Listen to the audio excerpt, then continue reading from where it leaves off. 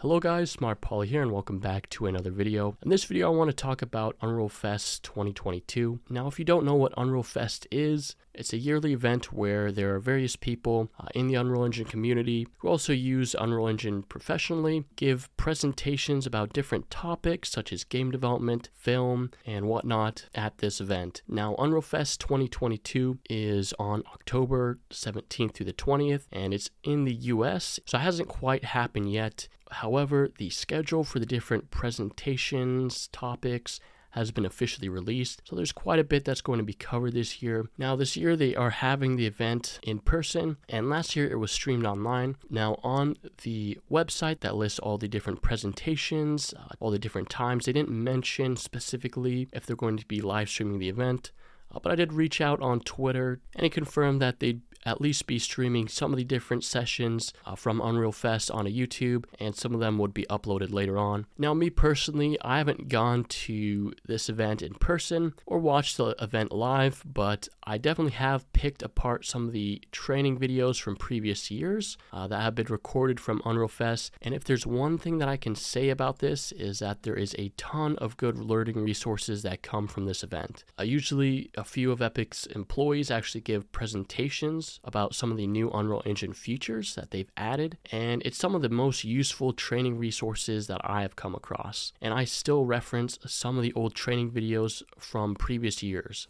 I mean, who better to learn about the new features of the engine than the actual people who developed it?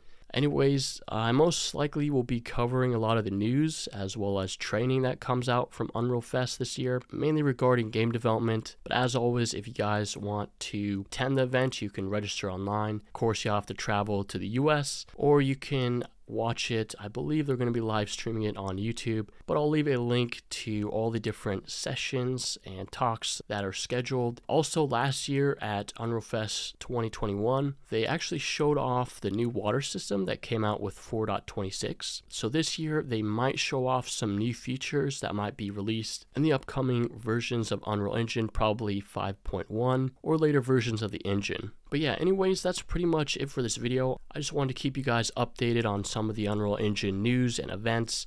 And as always, I will be covering any sort of new features or updates that come from this event, as well as some of the training that I enjoyed.